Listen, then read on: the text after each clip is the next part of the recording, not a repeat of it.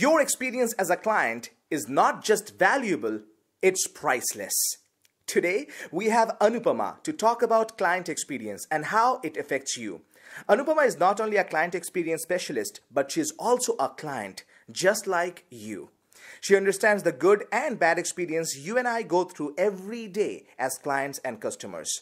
As the host of the Client Experience Circle, every week, she talks about a new experience which reveals some amazing stories and amazing lessons we all can learn from. Anupama is also a proud team member of Bishal Sarkar's company, and she regularly gets amazing reviews and feedback from the clients because she really cares for people. So she's not just another speaker, but she is an example of client experience. Sound, mic, action. If you are a client, this show is for you. And if you have a client, this show is definitely for you. Hey, this is Anupama Chatterjee, Client Experience Specialist and a proud team member of Mr. Bishal Sarkar, who is the World Authority of Practical Public Speaking.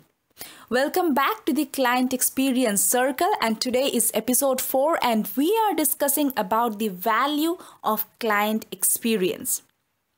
So what is the value of client experience? Often when we deal with our clients or people deal with us, we forget the value of a single interaction.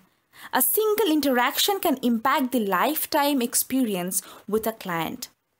Today we will discuss 3 facts to understand the value of customer experience. First thing, client experience determines whether you gain a client or you lose a client. When a person comes to you asking for help, treating him or her with an attitude of gratitude is very important. If your interaction is not great enough, there are 1,000 more people waiting to serve them better than you. So don't wait to see your client in the hands of other people. Go treat them very well now. Second thing, a client is a lifetime asset. Very often unnoticed, but this is major. Your clients are your lifetime assets. When you gain a client, make sure you don't ignore them after they have become your clients. If you ignore people after they have become your clients, you will lose them for this lifetime forever. For example, most of us like watching movies, and many times we also visit multiplexes. One of the multiplexes that we often visit is INOX. And what I have observed every time I go to INOX is that after I pay for the tickets and after I watch the movie, when I get out of the theater, there is a huge billboard on which it is written, "We look forward to your continued patronage." This small gesture on a small billboard makes me smile every time when I get out of the movie theater and makes my customer experience very good. Similarly, continuously make your clients happy and they will do business with you forever. Third thing, bad customer experience can shut down your business. In your business, clients are the most important people.